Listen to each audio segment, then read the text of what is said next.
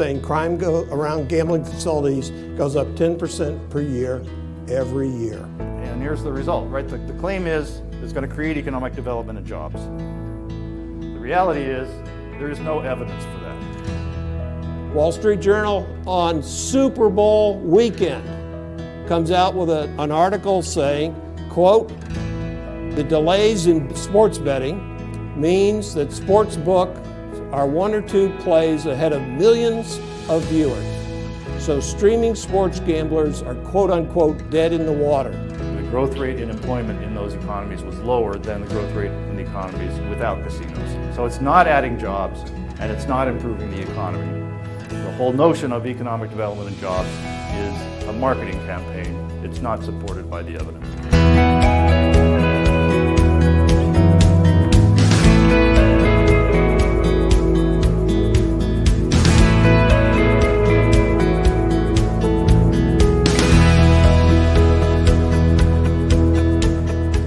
My colleagues and I go back over 35 years working on these issues, starting with the economics. I remember when gambling was first coming to Illinois, our governor and other officials had some of its academics sitting around a table, said, "Take a look at this." Looked great for about 15 minutes.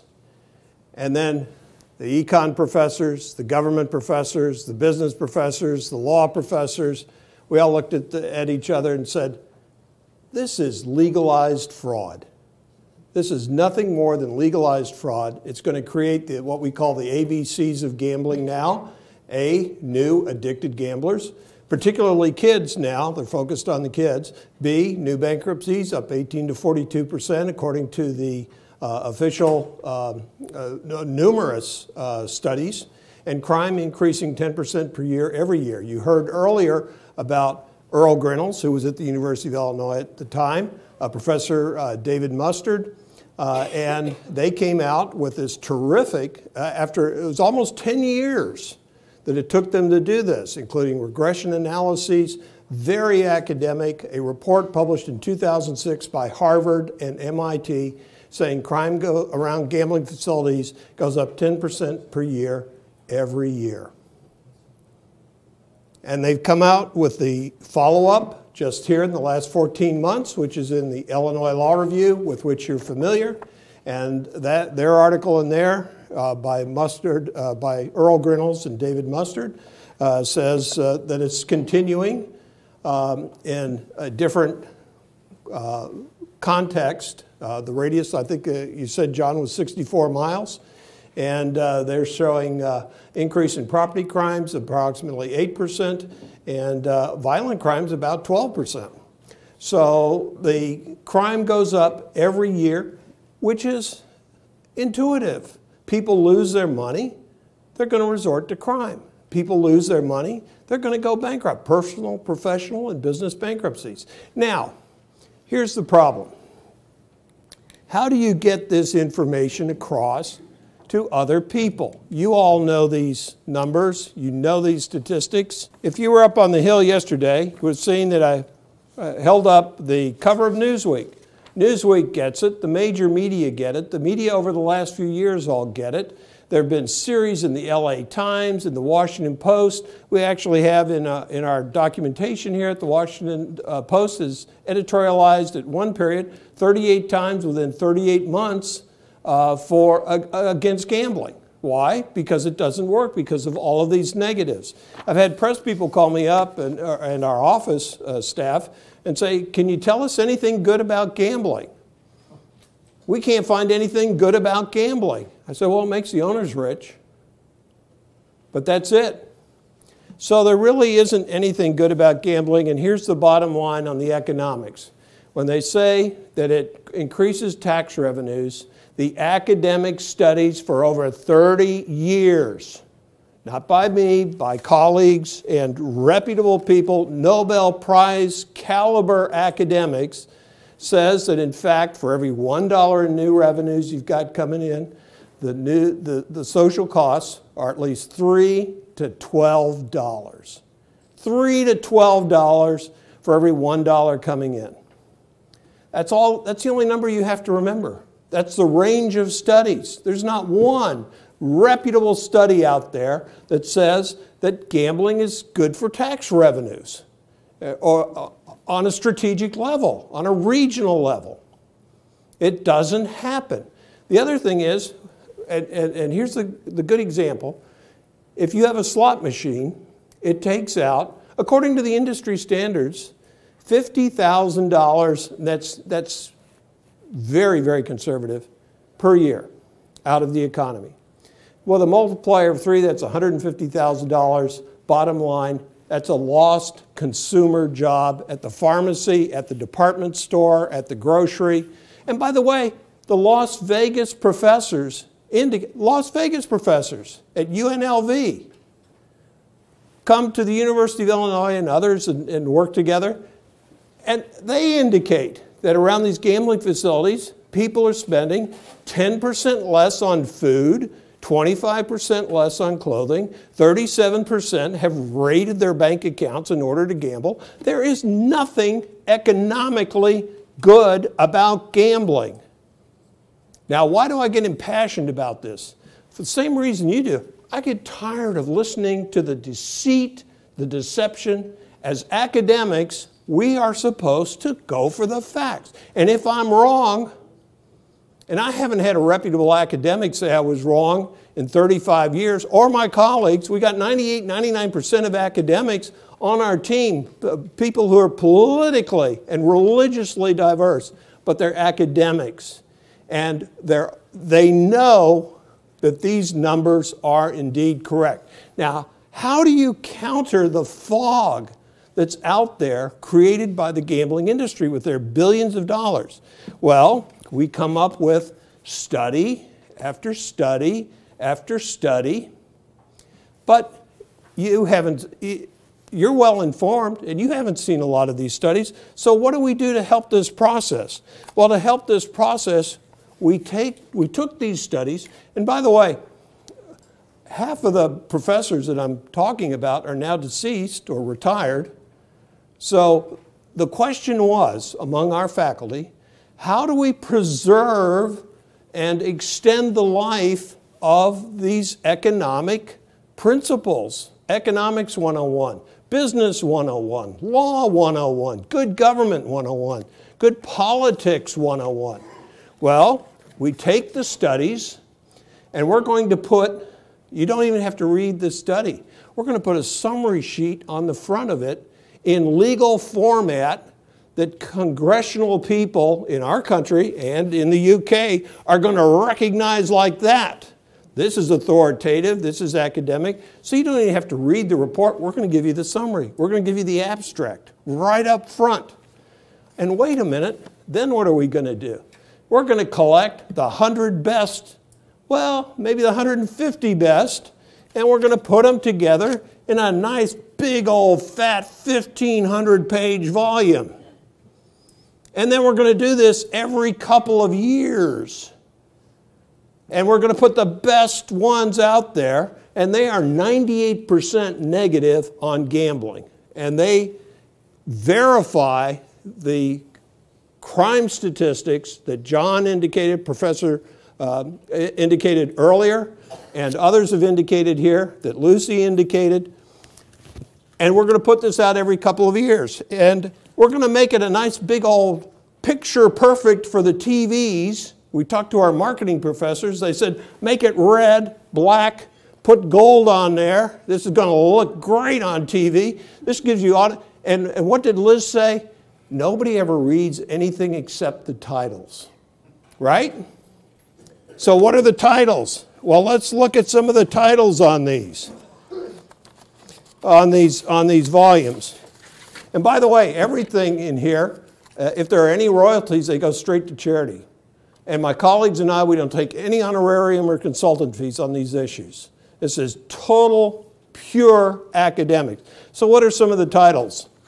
Well, first of all, we have the Gambling Executive Summaries and Recommendations, which is 300 pages long. It's got great stuff in it. And I want to thank Alex and Jim and some others who were actually back here saying, that book's too big. They open it up and they take pictures of the pages that they want. Post them. Put them out on the web. This is pure academic information. It's in the public domain. Put it out there. So what are the titles of some of these big old fat 1,500-page books? Gambling with National Security, Terrorism, and Military Readiness.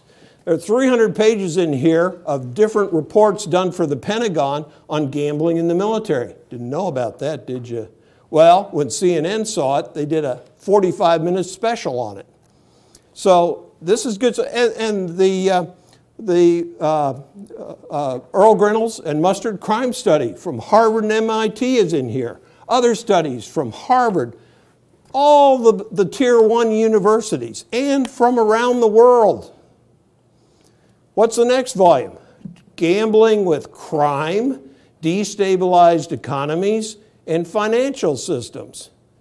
This is big time stuff from an economic standpoint. There's strategic economic problems involved in this. Remember the credit default swaps? Remember the subprime mortgages? Well, and what was handed out here is one of my op-eds in the New York Post say, watch out, the gambling industry is trying to create the same type of problem, only their credit default swaps are going to be based on not subprime mortgages, but on bets. Nothing. There's nothing there. They're creating financial instruments based on which horse runs the fastest. There's no asset there. Do you think that's going to destabilize the strategic economy? And this has been mentioned in congressional hearings. The Congress hasn't quite got it yet, but it's been mentioned. What's the next volume? The Gambling Threat to Economies and Financial Systems, Internet Gambling. Welcome to the Internet Gambling. And by the way, several of these were published starting in 2009 up to 2013. How do you get, and they're in the legal format, you just have to get them in front of the decision makers and the lawyers on the other side who are so intimidating. They will fold like a wet noodle. They'll fold because we have the academics, and then they'll say, they got 3 criticisms. Well, is it relevant? It sure is. It covers every issue that's been mentioned in this conference. Number 2, is it authoritative? Yes. We've got professors from all over the country and the world in here. And they're authoritative. We're not reprinting the junk science that's being put out by the gambling industry. You won't find a single one of their PR materials in here unless it's as an example of bad research. And then finally, is it current? Well, then they'll say, well, that's 2009, or that particular volume was 2013, or it's just not. What you're hearing here from Lucy and others and John is the current research, which are just the leaves on the tree. The tree's there, they're just adjusting the figures. And they're all bad. I haven't heard a single ornament or leaf or branch going onto the tree that operates to the benefit of the gambling industry. They do not pass academic scrutiny. So, the other thing that came up is, well, I'll tell you what, let's just finalize this and put out the Illinois Law Review, 14 professors, 9 articles, blue ribbon academics, including an update by Earl Grinnell's and David Mustard, including the dean of the law school, Illinois laws. This is big time stuff. This is the biggest selling issue, hardcover issue, in the history of the University of Illinois Law School. And when the Illinois Law Review put it online, after about 2 or 3 weeks, it was taken down by by gambling hackers. Why? Because it's good. They don't want you to read it. This is the update. This is the current information. And Christy, where did you go? Are you still here? She's an attorney. I was going to ask her how many copies she picked up. it was at least 3 or 4 or 5. This makes lawyers melt. Come on, Paul. Do you know what I'm talking about? Legal. An entire issue of the law review, biggest seller, taken down by the industry. Well, I will finish up with 2 quick things. The first thing is that, in fact, we talked about this on a strategic economic level. Les Bernal and his group were fundamental when the Commodities Futures Trading Commission tried to create these bogus stocks based on gambling. What was that, 2019? I think so, yeah. About 2019, they took it down with their objections to the commission. But they're back, and they'll keep coming back trying to create these bogus financial instruments, and this is a message that needs to get to the Congress. I hope it resonates with them. And I will end on the Wall Street Journal. Wall Street Journal on Super Bowl weekend comes out with an article saying, quote, "The delays in sports betting means that sports books are 1 or 2 plays ahead of millions of viewers. So streaming sports gamblers are quote unquote dead in the water." This is called past posting, which means they're betting on things that have already happened. And so the sports books are only going to take the bet if the sports book's going to win the bet. And according to the Wall Street Journal, the implication is millions of people cheat. Come on, all of you people out there gambling, do you think you're being treated fairly? I think I would almost end with that. The last thing I would mention, particularly for our friends from the UK, is back in the 1990s, we had the National Gambling Impact Study Commission. Went from 1995 to 1999. This organization was instrumental in getting this thing through the US Congress, and it predicts everything that I have just said and more negatives. And they've all been coming to pass. And the Illinois Law Review, which I held up, actually the title of the symposium is the prescient National Gambling Impact Study Commission, saying, you were right, and it's even worse than what you predicted. So thank you for your time. Thank you for your interest and your attention. I appreciate it, and I will defer to my colleague, John.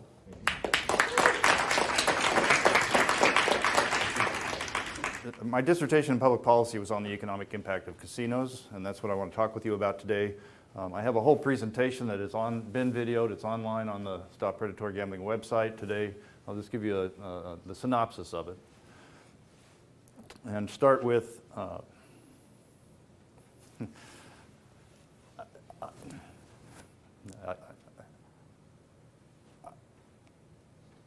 I don't want to be in this fight. I have never wanted to be in this fight. I don't care about this issue. But I care about honesty and truth and good information. I care about decision-making based on truth, and I don't see it on this issue, and that's what keeps pulling me back in when I try to leave. I've been involved with fights with Pat Lunger in Nebraska for 25 years because the arguments that the other side comes out with, I think that can't be right. And how come nobody's speaking up? And I've told you before, I love being in the room with all of you because you are speaking up and you are speaking out. People don't know. So this claim, a casino is going to bring economic development, just always stuck in my craw. I couldn't see it. If I put a casino in Lincoln, Nebraska, people in Lincoln, Nebraska could gamble there. How is that going to develop anything? And yet they had these big presentations. They have these big glitzy reports, wonderful media campaigns. So I did a study. I got a hold of data from the state of Iowa. It was retail sales data. And Iowa had jumped in with casinos third after Atlantic City and sort of started off this modern push. And I like Iowa, but I don't like them for that. They they put casinos in a number of cities, which is great. So I could get these data, retail sales data for these cities, and then for the cities that didn't have it. Now let's see what happens, right? Over time, they'd had casinos since the mid-1990s. So we got about 5-6 years of data. Compare the two cities. What happens with retail sales? And what happens with retail sales in Iowa was before any casinos went in, there was sort of a steady growth rate in retail sales. The towns were growing. After casinos went in, the cities without casinos continued this sort of steady, this way, left and right, this sort of steady growth rate.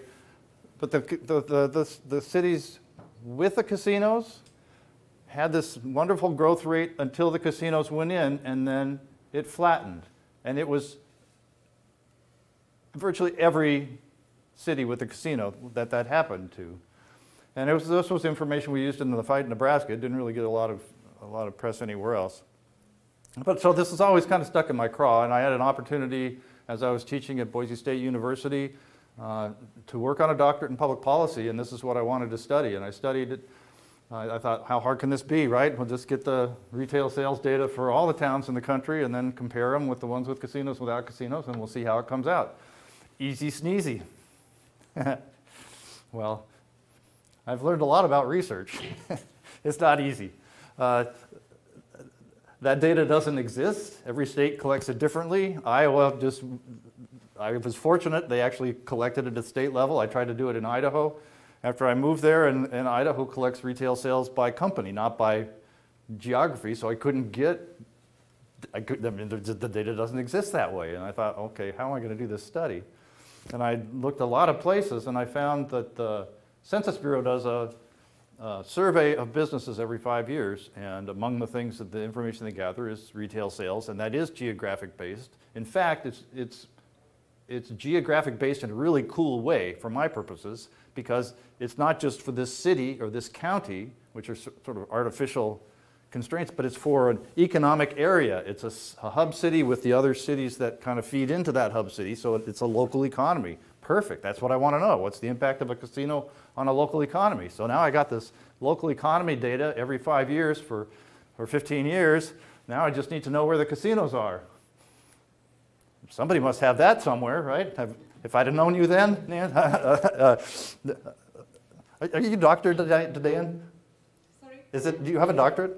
Should I say doctor today? I would have called you right away, and that would have cleared it up, but I didn't know, and I ended up creating this database by finding many different sources and when did the casinos open, because you got to know that they're there in order to tell if they're affecting the retail sales data. But I finally put that together and ran the analysis, and here's the result, right? The claim is it's going to create economic development and jobs.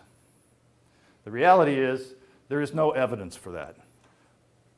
Now, granted, I took Las Vegas, I took Atlantic City out of the equation, and a couple other places that are clearly destination casinos. People are coming in, losing money, and going home. That's not the typical casino in this company. We have 1,000 casinos across the country.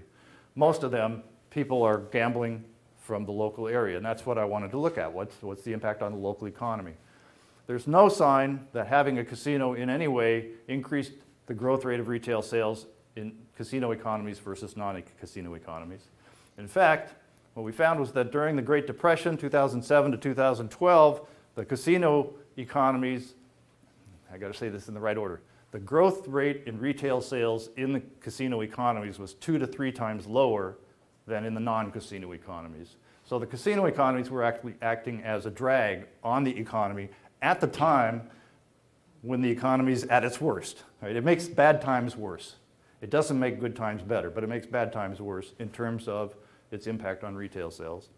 And in terms of its impact on employment, the casino economies hired fewer people over time. The growth rate in employment in those economies was lower than the growth rate in the economies without casinos. So it's not adding jobs, and it's not improving the economy. The whole notion of economic development and jobs is a marketing campaign. It's not supported by the evidence. That's what I got to say. Thank you.